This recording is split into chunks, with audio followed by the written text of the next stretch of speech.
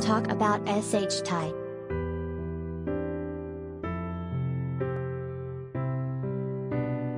A drunken partygoer, or partygoers, vandalized the bathroom at the Main Room nightclub in Southampton on Saturday night, causing $50,000 in damages.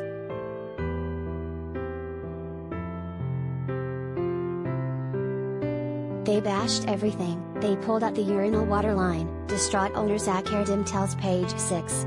It's almost an entire wall. It's very upsetting. Why would you do that?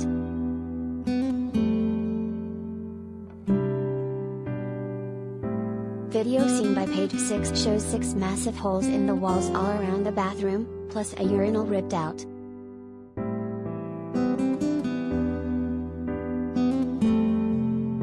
The perpetrators hid when the club was busy.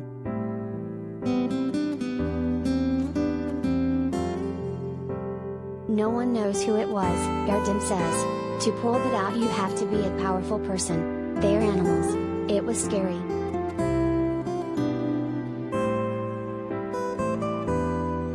We're told there were no plumbers available over the busy holiday weekend, but luckily there was at least one other functional bathroom at the spot.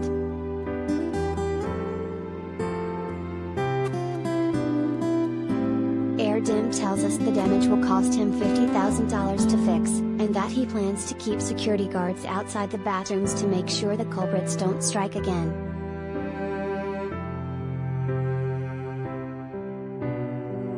Every single person in and out, he will check the door to check that everything is okay, Erdem says.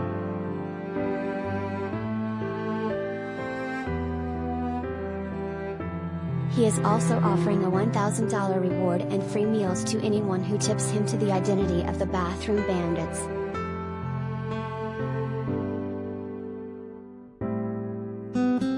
The venue was formerly known as Buddha Lounge. Last year, cops showed up when a Flo Rida concert for an exclusive group of just 22 got too loud.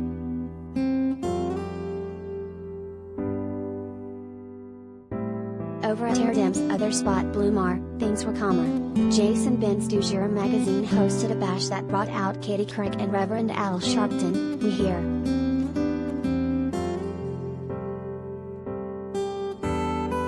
However, at his restaurant 75 Main, there were some angry and impatient customers due to Erdem drawing attention now that his reality show, Serving the Hamptons, is airing on Discovery.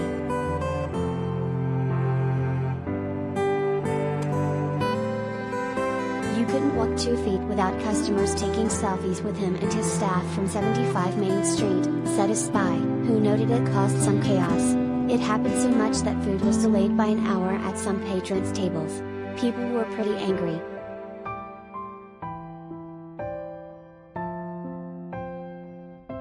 Meanwhile, over at Michael Pizzino's Naya restaurant at the Capri Hotel, billionaire John Catsimatidis showed off his 50-pound weight loss.